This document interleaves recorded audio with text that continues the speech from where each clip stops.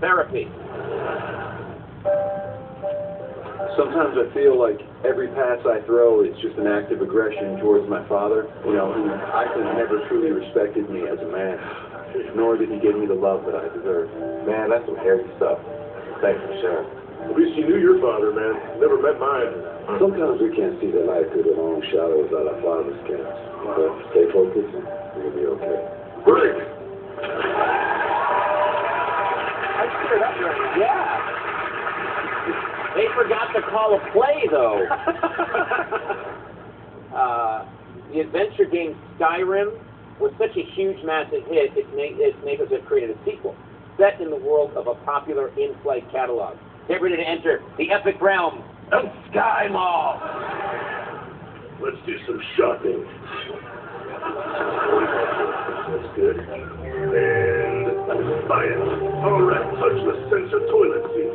Now we'll go break from the master bath and breeze on it. What's this thing? A buy it. King-tut tissue box. Oh yeah, that just makes sense. Look at this. A doggy diaper bag.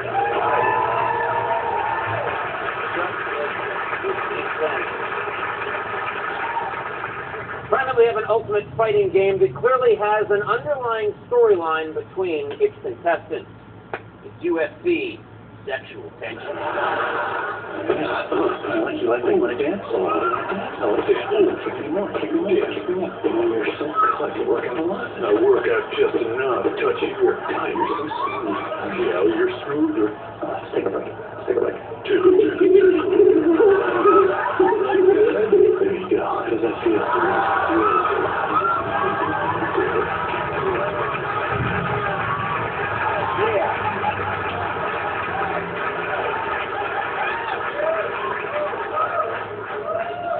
Well, if they're still here when we come back, we'll have Governor Mitt Romney's son.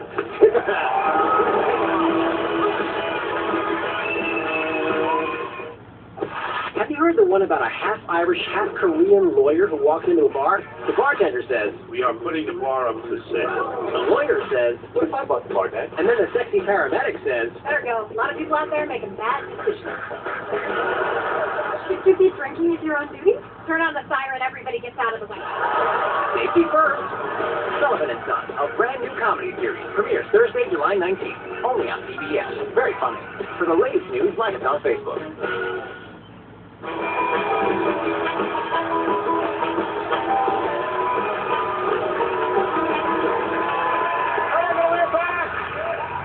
My first guests are the five sons of Republican presidential candidate Mitt Romney. Please give a warm welcome to Ben, Matt, Craig, Tag, and Josh Romney.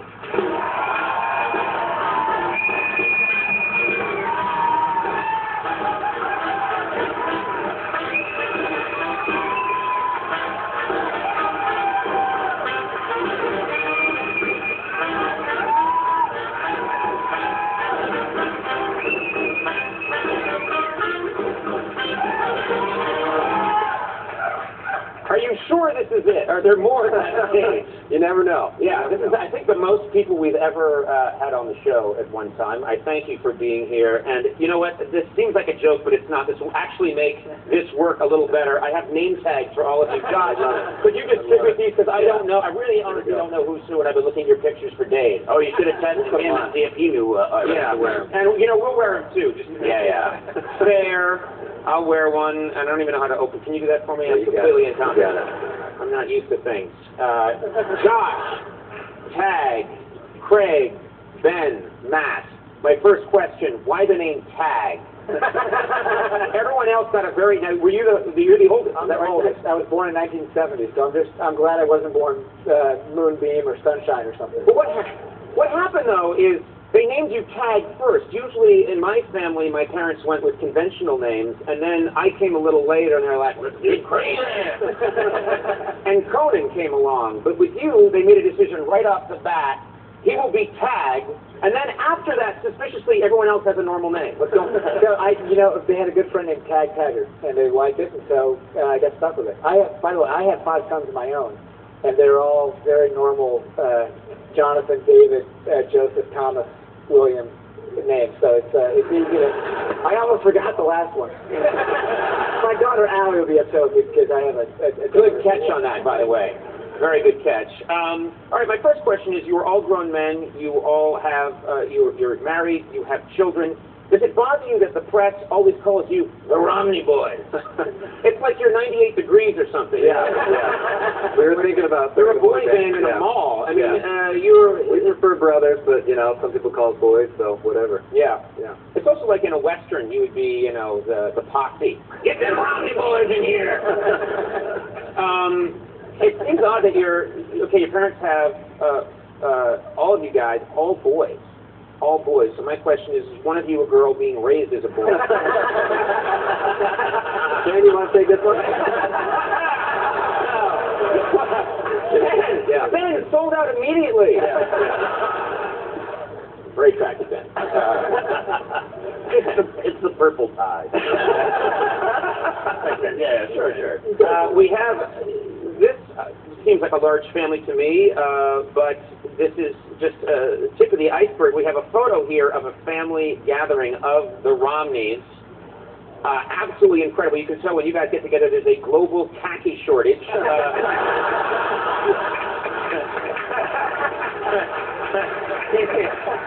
There's a panic worldwide.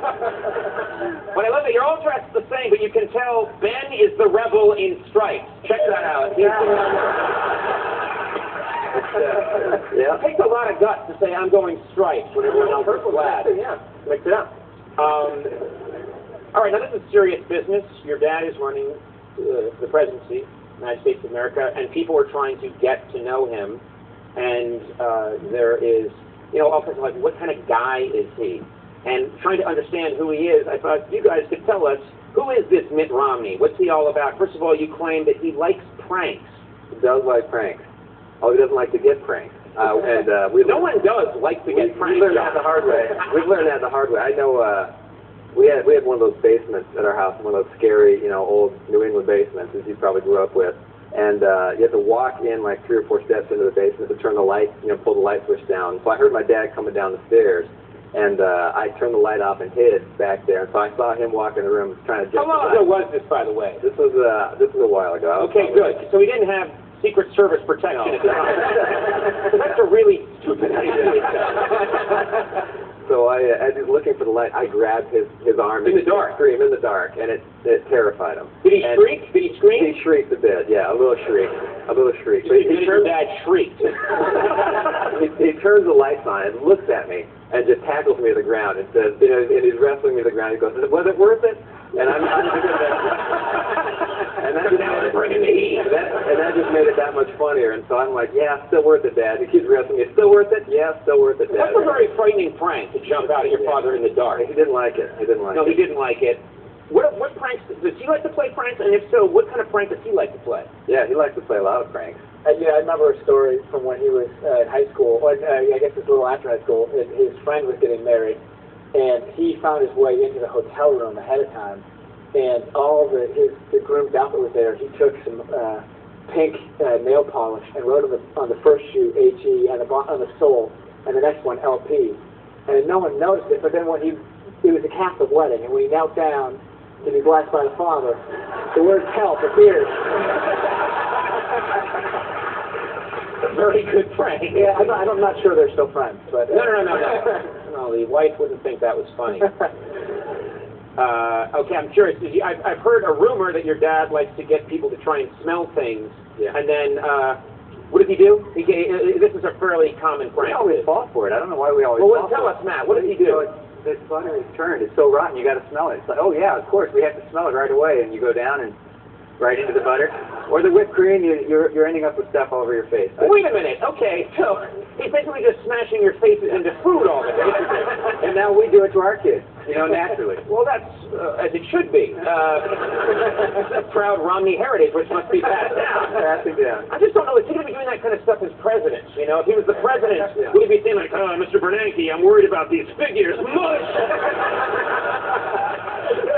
I like that. What we should do? We should take a quick break. More with the Romney Boys when we come back. Stick around.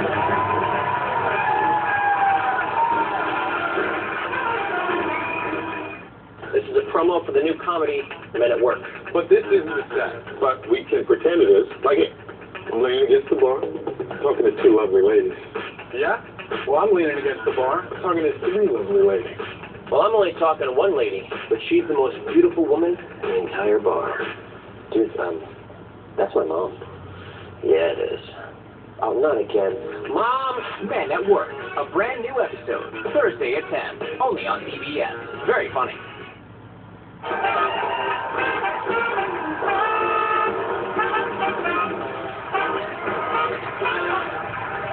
We're back. I'm sitting here with Mitt Romney's 5 sons. And just in case anyone's concerned we don't have enough, we do have 3 extra Romneys on backup that can be brought in at any time. The sweater vest is a nice touch. Yeah, that's Trag, Lag, and Bernie right there. Just making up names. One of you spotted them on the way, and we just thought, we'll just have these guys. We can always bring them in if you need to. And one of you guys spotted them when you were in the green room, and you said, we know exactly what that is. Quite awkward. Matt, you were talking about Franks, and I want to make sure I get this. During the primaries, your dad, very interested in getting the endorsement of Governor Schwarzenegger, and you actually had a device, it's a box that gives you Arnold Schwarzenegger's voice, and you used it, Matt, to play a prank on, thank you. I looked at you, Josh. Look at the name tag. Yeah, and I'm like, no, the other guy. No, the other guy. You used it to play a prank on your dad that actually seems pretty mean, and we have the footage here. Let's take a look. Governor, Mitt Romney, how are you? Hi. How are you?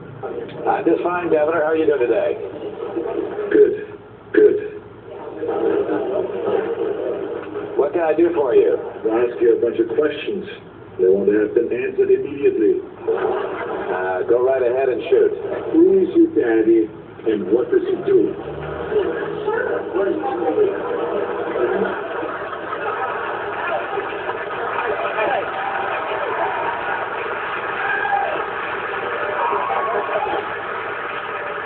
Nothing cleanses the mind of a bad prank than biting into a giant sandwich.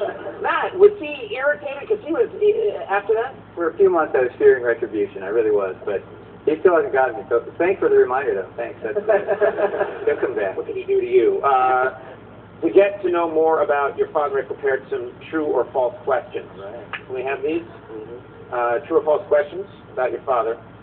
True or false, your dad can moonwalk. We've heard that that's true, but we haven't seen it, so we can't. I've never witnessed that. Well, wait, because people are telling you your dad can moonwalk. If someone told me my dad could moonwalk, I would find out immediately. It's over. I mean, he's got like turf toe or something, or plantar fasciitis, so it's no longer possible. So is he claiming that he once could? It's probably the claim. Okay, but no one's ever seen him. You'll have to get him on here and try it out, don't you think? Okay. Get him on. True or false, your dad went to college on a croquet scholarship? That's also news. How did you find that out? Also news. You need to tell people that's not true. They're like, I didn't know. Yeah, false. Campaign that you're false. Okay, false. Very good. The campaign's what they deny that. True or false, your dad loves to sing? True. And what does he like to sing? Give me an example of a song he loves to sing. He wants to sing whatever comes to his head. He likes Roy Orbison in particular, but he'll sing whatever. You know, he had a Will Ferrell skit stuck in his head for about 5 years. There was the Will Ferrell cheerleader skit that Saturday Night Live of course, yeah. So they were at a swim meet, and they were cheering for the swimmers, and it was the taco burrito, something's coming out of your Speedo. And anytime you mention that word, taco or burrito, you knew my dad would chime in. Oh yeah. And then immediately moonwalking. Backwards. Okay. True or false, your dad's hair is chiseled out of imported African mahogany? That is true. True. At home, this is a true or false question. At home, some of you like to call your dad the Mister. False. I call him that sometimes when I tweet about him. Okay. True or false, when your dad's feeling under the weather, you call Dell tech support? You don't have to talk about that one. He doesn't actually ever get to that. Yeah. I do have a question for you, which is kind of a serious question, which is, obviously all of you believe that your dad would be a great president for this country. But as people with families, how do you feel about your dad becoming president and how that would change your life? We're nervous about it. I mean, it's one of those things. Our lives are pretty good as they are, and this is one of those things where we recognize it's good for the country for my dad to run, but not necessarily as good for us. And so we're going to try and keep our lives as normal and as consistent as they can possibly be over the next few years. Well, obviously, I believe you wanted him to run in the last campaign. Were you guys reluctant about him running this time? We knew what we were getting into this time, and so we were definitely more hesitant. I was really reluctant. I didn't want him to do it. I tried to convince him not to. I think there were a few of us that tried that. I know you didn't, but I just felt like, you know, for us as a family, this isn't the best thing, but as Josh said, for the country, we think it's the right thing. Conan, as you can probably tell, I really love the limelight, so I was really...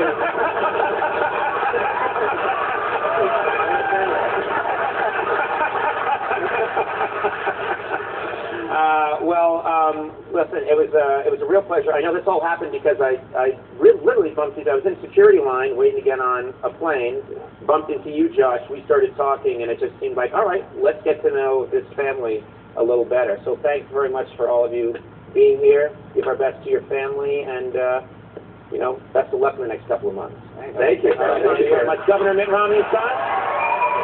We'll be right back with Bob Quadri from Seeking a Friend for the End of the World. Sit around.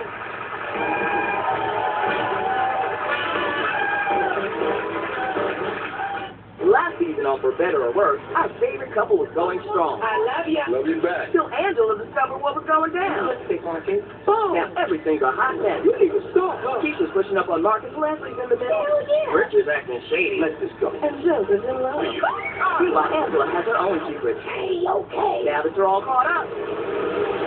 Ready for some more? Tyler's Harry's For Better or Worse. Brand new back-to-back episodes start Friday, July 13th after Brand New Houses came. Only on CBS. Very funny.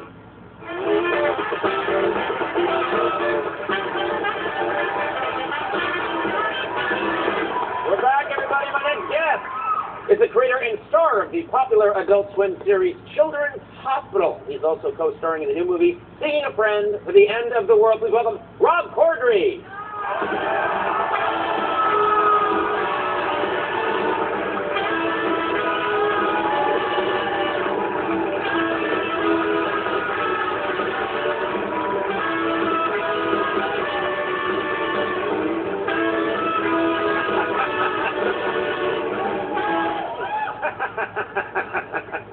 I don't know why, I feel like I could sit on that chair. I don't know why I got that.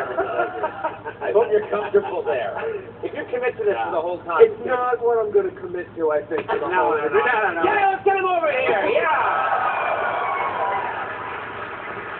That's just because we couldn't get the rest of the Corddry boys. I got a ton of rummy, too. How are you? I'm great. How are you? I'm good. I know that you have, what is it, your family, you have, is this what, you have 2 children? I have 2 girls. Two girls, okay. 6 and 3. Yeah. How's that going? How's They're your kids? dating. It's great. They're great. It's a good age. My 6-year-old is, you know, really smart, and she's like maybe too smart. You know, one of those. She's like a worrier. Yeah. And my youngest one, my 3-year-old, might. Can you say that? No. You can't. No, You can't. I don't mean medically. I'm not saying like I mean like she will. This is your daughter you're talking about. Let me put it this way. She will be the first one to try drugs in the family.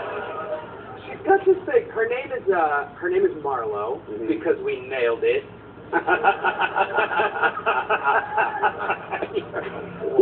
And but she never goes by Marlo. Like she has a whole cast of characters. She's either, depending on what we're watching at the time, Rapunzel, or Pocahontas, or Amy, a teenager named Amy. Or just making up these names and characters. Oh yeah. These are words. Sometimes she just comes up with whole, you know, another language. But she's and then there's Sadie Venus. What? She came up with the name Sadie Venus? Yeah. Which it rhymes with penis. That was. You gave me a that rhymes with penis look. No, I didn't. It rhymes. I see that rhymes with penis looks all the time in people. I put that on you, and I apologize.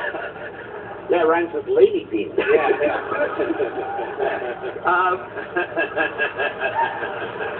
Lady penis. Yeah. It's so nice to talk about our children. I love getting together and chatting about the kids. But the other character she has is a little baby boy named Eh. And she'll remind me and I'll forget, I'll play the theme song to Pocahontas, when I want to rock out. Sure. And I forget, and then she hears the song and she goes straight out to lunch, man. Like her eyes just. She loses, she goes into character, and I'll say, oh, hey, Marlo, do you want, she goes, you mean Pocahontas? And we're giving her away.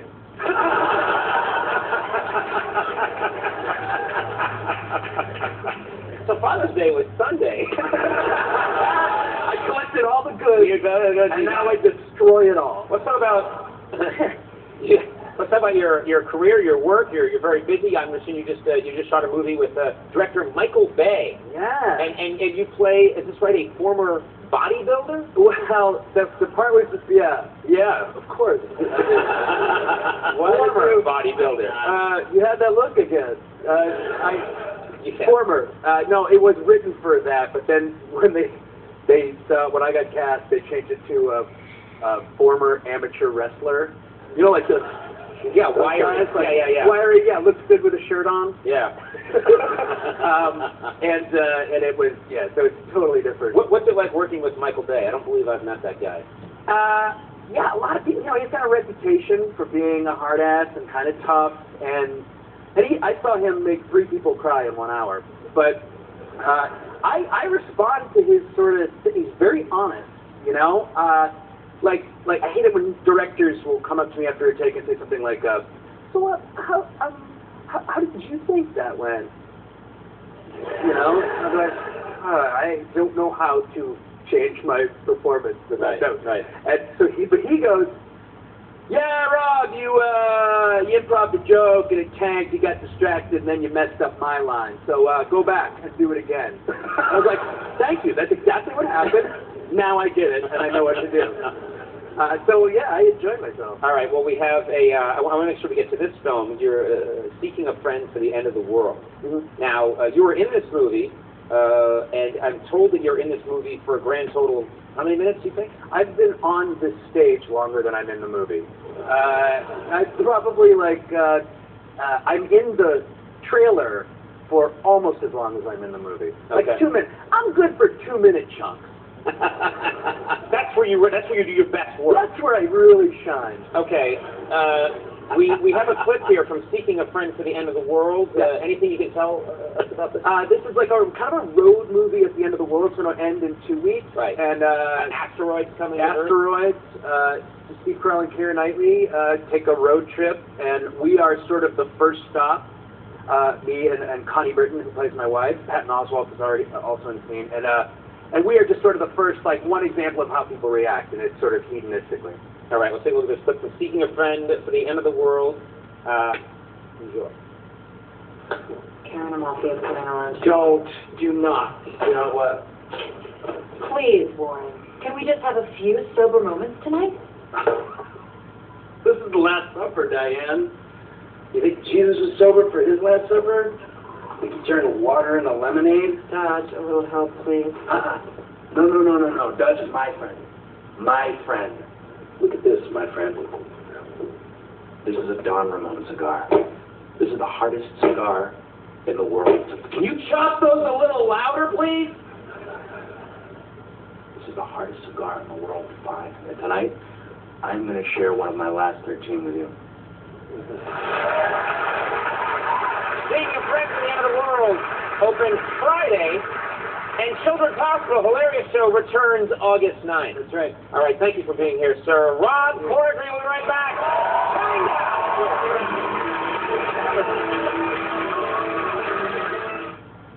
Hi, I'm Conan O'Brien, and I'd like to get serious for a moment.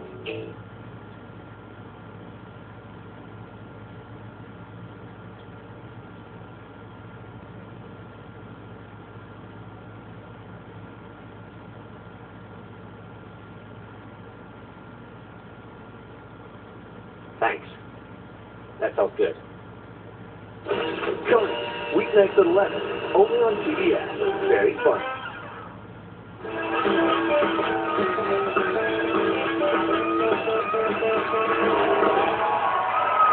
My next guests are a multi-platinum selling band. They're here tonight to perform a special acoustic version of the song Unity from their latest album, Amaryllis. Please welcome Shinedown.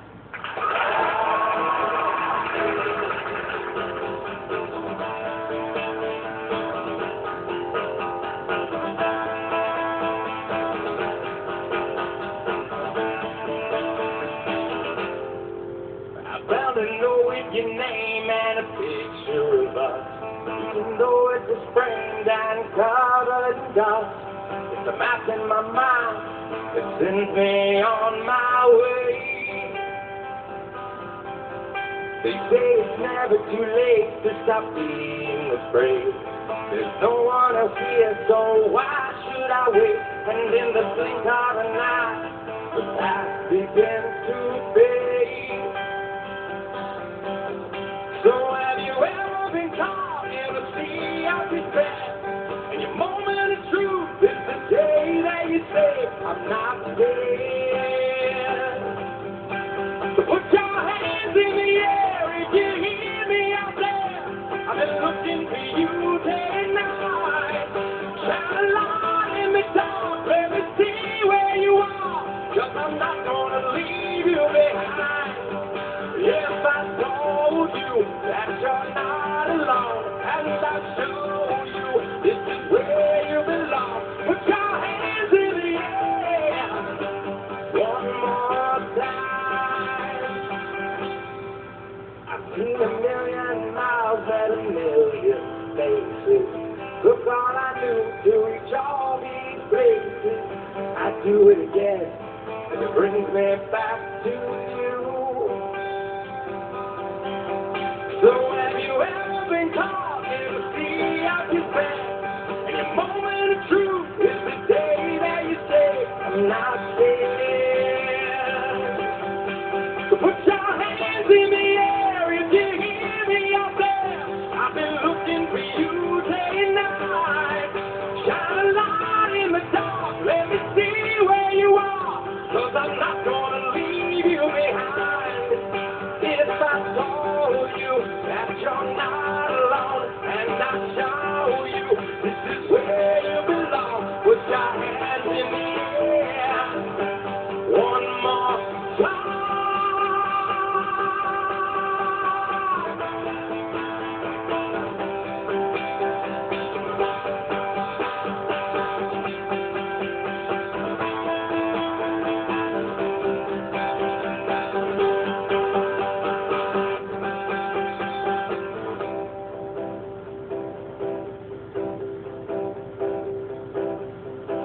Put your hands in the air. Don't be shy. Come on. Here we go. Hey. Come on. Put your hands in the air if you hear me out there. I've been looking for you day and night. Shine a light in the dark. Let me see where you are. 'Cause I'm not gonna leave you behind. Good. If I told you that you're not alone, and I'll show you this is where you belong. Put your hands in the air one more time. Johnny, let's get them up in the air, man. Put your hands in the air one more time. Thank you so much. That's great. Thank you. Thanks so much. Let's go. Shinedown. That's our show, everybody. Good night. See you tomorrow. Thanks for doing that.